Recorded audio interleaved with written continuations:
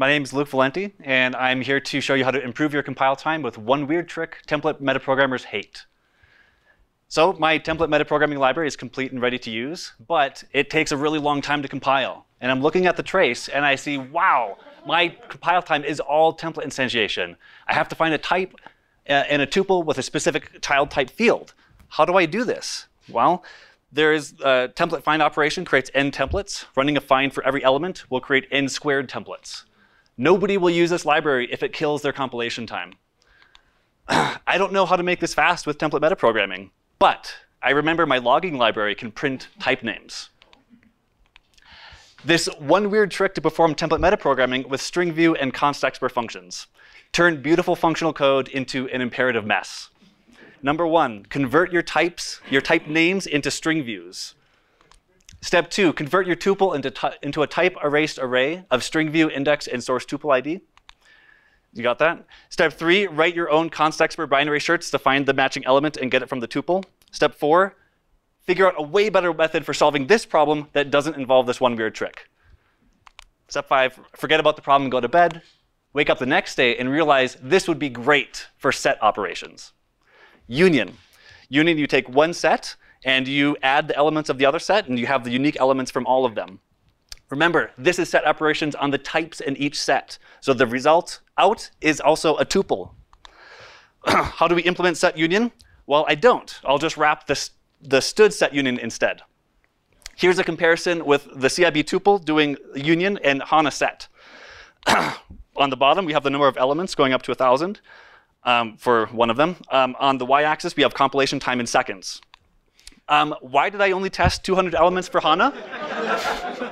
Well, this is the extrapolated amount for if I did go all the way up to 1,000. It's kind of n to the power of 3. And it would take 6 hours. That's not the real reason, though. The real reason is because as it was running, it was using more and more memory. And it ended up using more than 51 gigs, and I had to kill it. That was at 400 elements. And they use all the memory. The SIB tuple set operations never use more than 200 megabytes. Intersection, you have one set and another set, and you find all the elements that are unique, that are in both of those. Again, we have the same story here. The CIB tuple is basically linear, while the HANA set looks polynomial. Should my laptop be in a blanket while I'm doing this benchmarking? Probably not. Did this cause HANA to use over 50 gigs? Nope. Was the laptop hot? Yes, it was. Set difference. You have one set, and you remove the items from the other set. Again, we have polynomial time for HANA set, and basically linear time for the CIB tuple. That's 1,000 elements that we're going up to. That's a race car. I don't know why. So if we zoom into the set difference, you might be wondering, well, is this really slow when we have more practical set sizes? And the answer is no. It's still fast all the way down to 10 or even 1 element. And that's up to 100 elements here.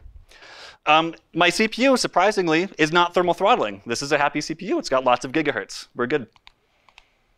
Symmetric difference. So we find the elements that are unique in both of the sets, the elements that they don't share. Same story. We have exponential runtime or polynomial runtime on HANA set and linear on the tuple. So the conclusion is template metaprogramming can be unusably slow. Converting type problems into const_expr problems may deliver massive speedups. Don't be afraid to try crazy things. It might just work. And make sure that your laptop is on a flat, hard surface when benchmarking. Don't use your laptop for benchmarking. And slides work much better for lightning talks. Look for the CIB tuple and set operations on GitHub soon. That's the pull request they'll be in. They're not there yet. Thank you, everybody.